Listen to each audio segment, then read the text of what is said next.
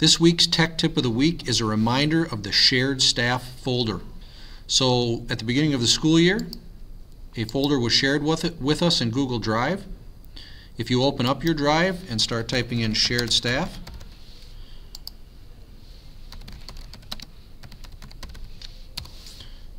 you'll see a folder right here, shared with us. If we open it up, it's got a number of important documents, including our crisis manual, some schedules and phone lists, and your evaluation cycles and schedule, as well as things like our discipline referral form, etc.